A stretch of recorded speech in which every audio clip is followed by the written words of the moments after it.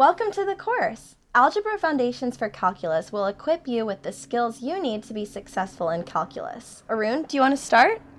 Yeah, it's very frustrating for me, honestly. These students who, in theory, have taken calculus before, and yet I really feel they don't have the algebra skills that they should have had when they first took calculus back in high school, and I just don't understand why. They're such, in theory, good students, amongst the top in the US, and yet they aren't where I feel they should be. And it's very frustrating, especially when I'm explaining these things to them, and I warn them about these mistakes that I see over and over, and I tell them, don't make this mistake.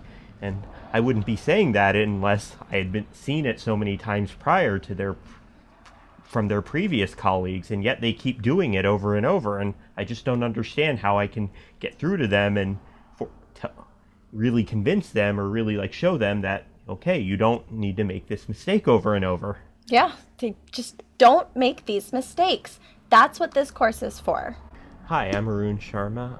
I'm a math instructor at UC Berkeley. And I'm Katie Kormanik. I'm really excited to be partnering with Arun to teach this course for you.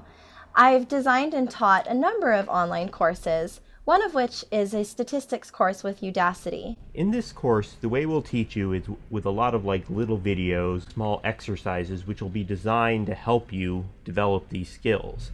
I really feel that that is one place that students are often lacking. They simply just don't have enough practice. It's stuff that you really need to know to be prepared to move on to advanced math courses. It's very much about understanding rather than typing things into, say, a calculator.